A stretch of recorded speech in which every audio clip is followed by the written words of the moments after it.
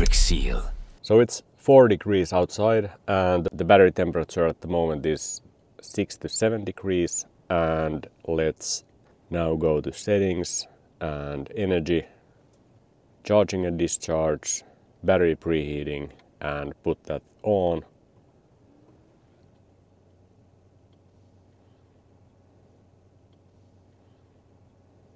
So now the battery preheating has been enabled. It's 7:26 and we'll measure now the time that it takes to raise these minimum cell and maximum cell temperatures.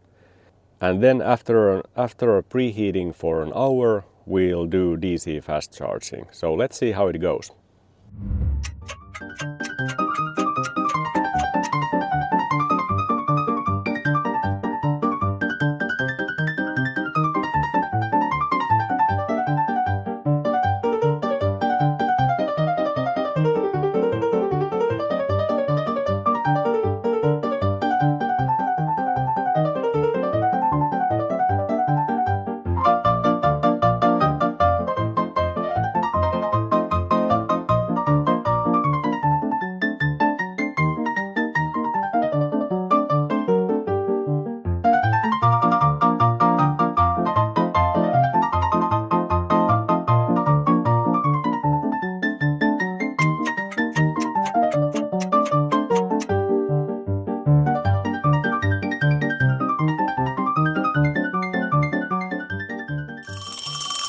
Alright, so now we have been preheating the battery exactly for 1 hour and the maximum cell temperature is up to 14, which is decent, but I would have hoped to see 15 at least. But probably the biggest problem is that the minimum cell temperature is 3 degrees away from the maximum cell temperature. And this is important because to get the best charging power, these temperatures need to be quite close to each other. But definitely my expectation before I started this preheating was that both of these figures, the minimum and maximum, would have been 15 degrees or more. And now it fell short of that expectation. 11 degrees definitely is not much for the minimum cell temperature after 1 hour of preheating, and it is not even winter yet. Now it's 12 degrees at 61 minutes of preheating, 12 and 14.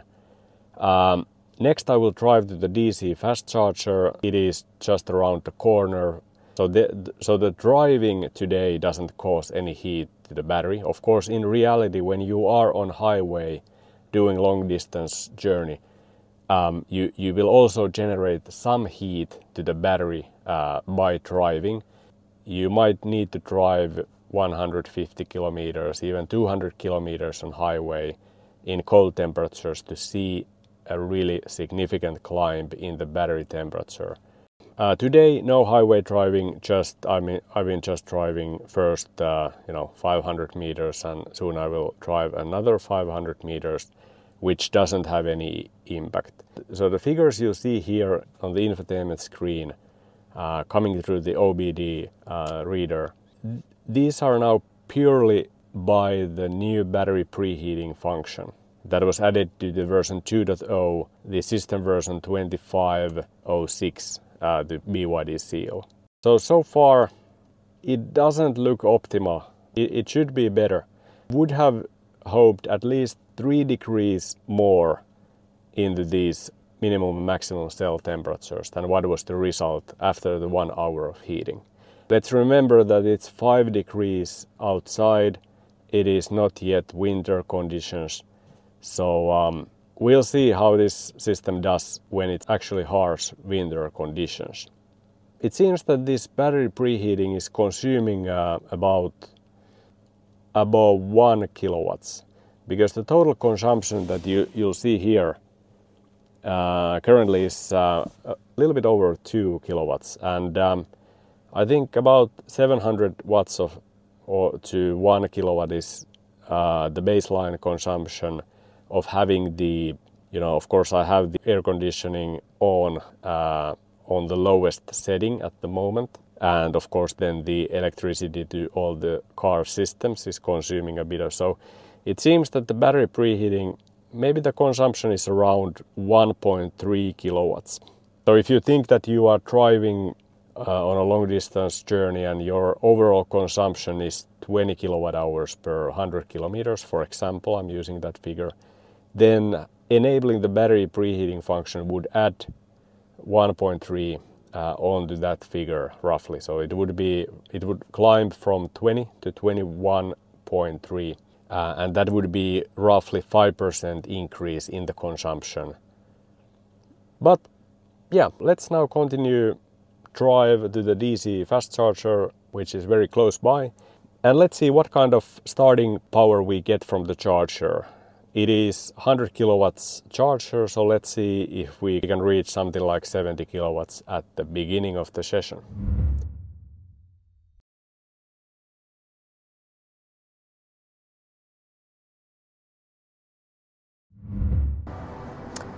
So like mentioned, this is 100 kilowatts charger, so I think expectation for the starting power might be there in 70 kilowatt range.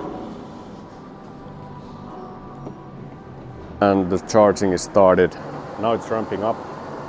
We are at 50.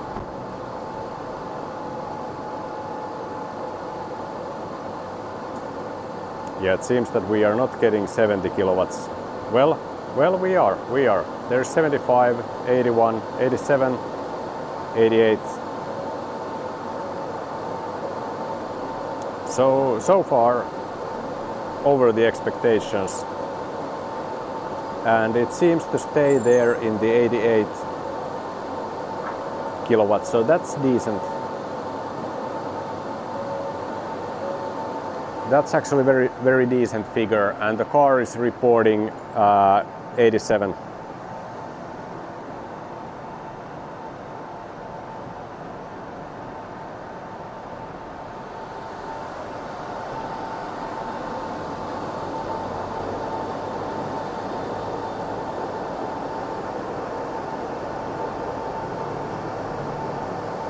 So in these conditions, it seems that the preconditioning was enough to get it to maximum cell temperature 15, and minimum was it 12 or 13.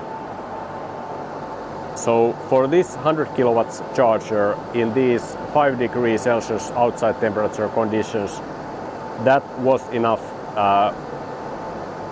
Now the power is 92, so we are pulling pretty much the maximum that we can get from this charger. It's almost at maximum. 100 kilowatts is the theoretical maximum from this charger. So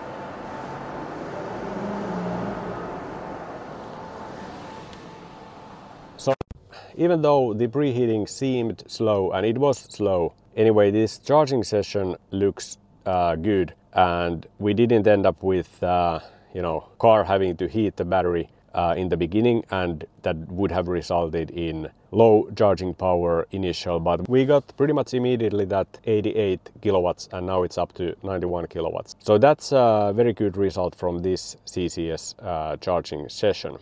But now let's let's put the car on and check the temperature figures from the battery cells.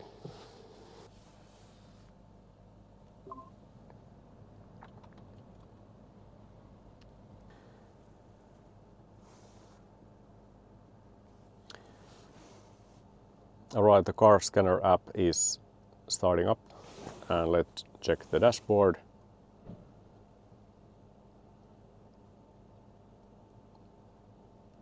Alright, so charging power is up to 93 kilowatts. That's an excellent result from the 100 kilowatts charger.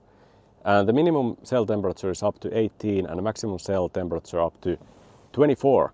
So it seems that the heating really accelerated when the CCS charging started, but the preheating probably helped it to get to that speed, because at least a year ago, if I would have went to CCS charger with the cold battery, like 7 degrees cold battery, it would have taken longer.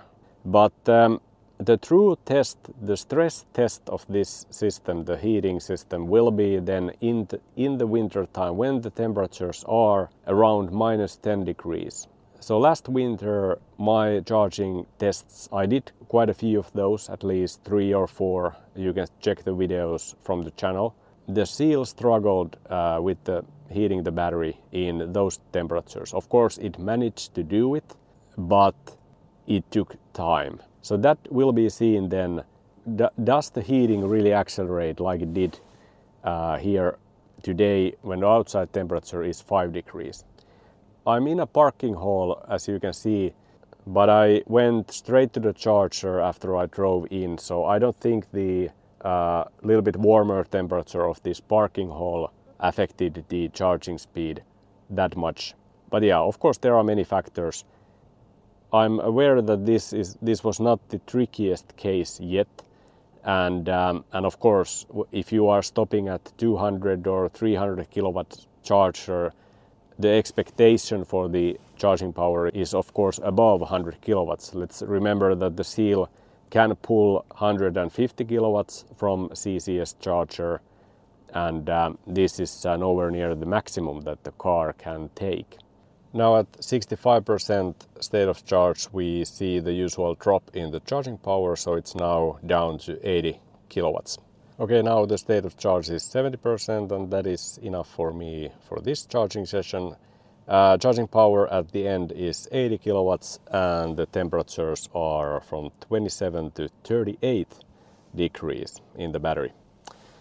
So let's now stop the charging session.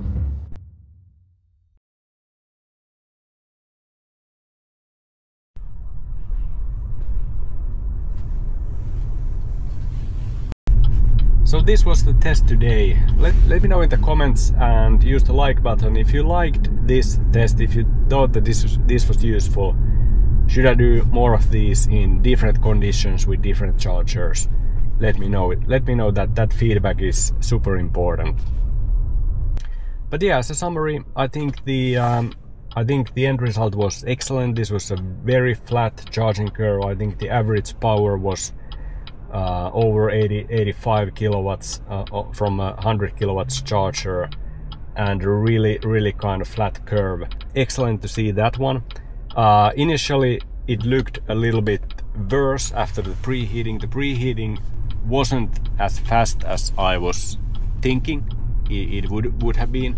Fell short of my expectations by some 3 degrees. So after an hour of preheating, the battery wasn't yet reaching 15 degrees, which was my expectation level. The end result is of course what matters, and now the charging session was a really successful one. It was a really fast one. We got almost half a battery in just 28 minutes. That's very good from 100 kilowatts charger. Please share your thoughts in the comments section if you agree or disagree with my observations. And for those who are driving the Seal currently with this 2.0, have you tried the preheating functional? What is your experience on the preheating? But yeah, as usual, thanks for watching and until next time.